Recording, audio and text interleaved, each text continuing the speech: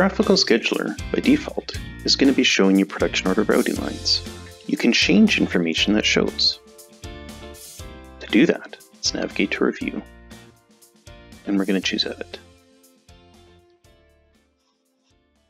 In our example, we have two different data sources, and they're both looking at production order routing lines. We have one for simulated, where we're allowed to drag and drop with allow writes, and we have one for release production order routing lines, where it's read-only. This will show us two pieces of information at the same time, and allow only the ones that are simulated to be dragged and dropped. You can also add other information. So for example, we have shop calendar holidays, or you could do work center calendar entries or work center load. Let's explore some of these. If we want to see work center load, we would choose OK, and it'll create a new data source for us.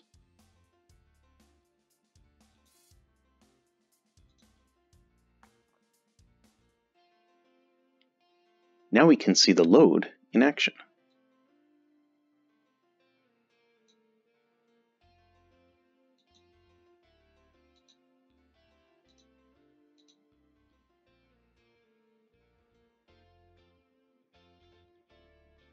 For example, we can see that Sunday has no available capacity.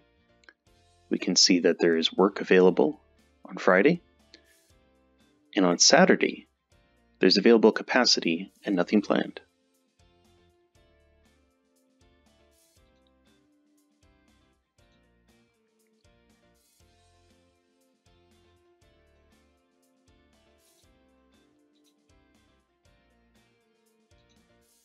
You can also show calendar entries.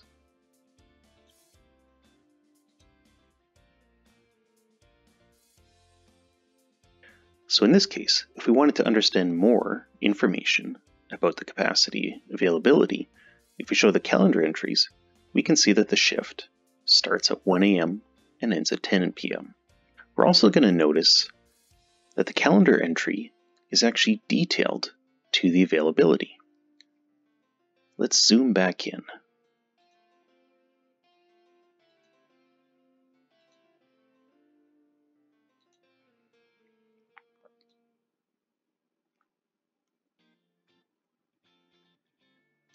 So we can see that the shift ends at 10 o'clock.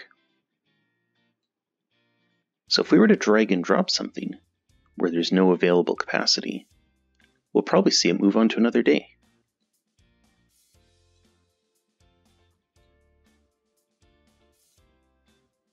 And that's exactly what happened.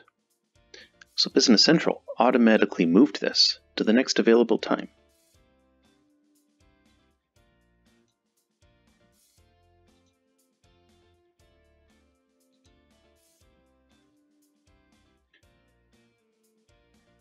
If you want to have some information writable, so for example for production order routing lines, you can also make sure that that's limited based on the filter.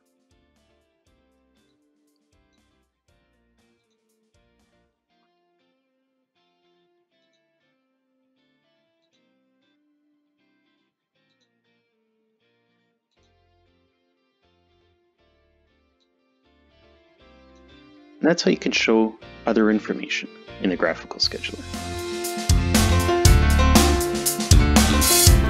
Hey, thanks for watching. I hope you enjoyed this video.